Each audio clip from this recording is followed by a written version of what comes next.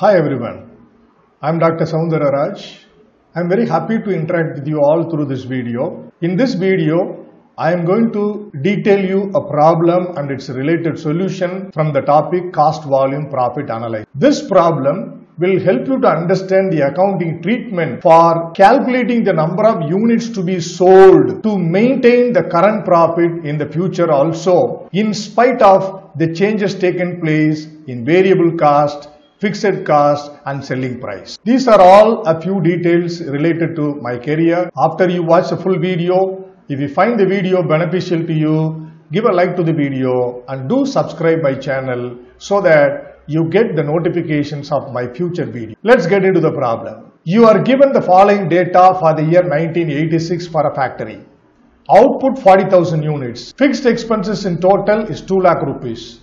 Variable cost per unit is 10 rupees. Selling price per unit is 20 rupees. Now the question is what? How many units must be produced and sold in the next year 1987 if it is anticipated that selling price would be reduced by 10%, variable cost would be 12 rupees per unit and fixed cost in total will increase by 10%. The factory would like to make a profit in 1987 which is equal to that of the profit in 1986. So the factory or the business wants to earn the same amount of profit of 1986 in the year 1987 also, in spite of all these changes that are going to be taken place with regard to selling price, variable cost and fixed cost as well.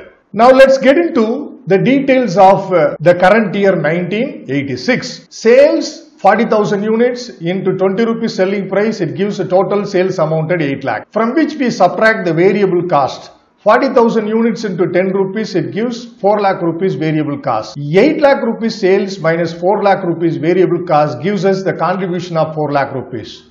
From contribution, the given fixed cost amounted 2 lakh rupees is subtracted so that we have come to know the profit of 2 lakh rupees in the current year 1986. Now what are the changes that are going to be taken place in various elements with regard to the next year 1987? The selling price is going to be reduced by 10%. So it is going to become 18 rupees from 20 rupees. The variable cost is going to be increased by 2 rupees. Therefore from 10 rupees per unit it is going to become 12 rupees per unit.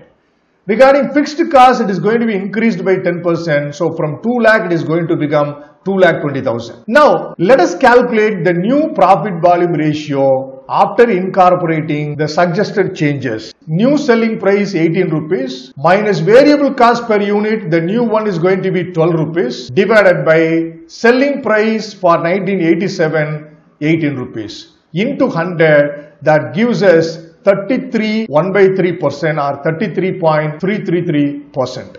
This is what going to be the profit volume ratio of this business for the next year 1987. Now with the help of the revised fixed cost, the new PVR and the desired profit to be earned in 1987 also, we can very well calculate the amount of sales to be made in the year 1987 so that the business will earn the same amount of profit of 2 lakh rupees. Now the formula, which is a very popular formula, we have to calculate the required amount of sales to earn the desired profit.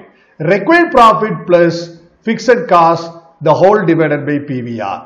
Required profit, the same amount of profit of 1986, which is nothing but 2 lakh, plus new fixed cost 2,20,000, the whole divided by new PVR 33.333%. It gives us the sales amount at 12 lakh rupees 60,000. Therefore, what is the idea? If the business makes a turnover of 12 lakh 60,000 rupees, it can earn the desired profit of 2 lakh rupees. Now, how many units to be sold at the new selling price of 18 rupees per unit in order to earn the desired profit of 2 lakh? The required sales we have calculated divided by new selling price. So 12 lakh 60,000 divided by 18 rupees gives us 70,000 units. So therefore the conclusion is, if this business sells 70,000 units at the new selling price of 18 rupees per unit, it can very well earn the same amount of profit of 2 lakh rupees. This is the conclusion of this particular problem. It's a very interesting problem. Thanks for your time, everyone. I'll meet you in another video. Bye for now, all of you.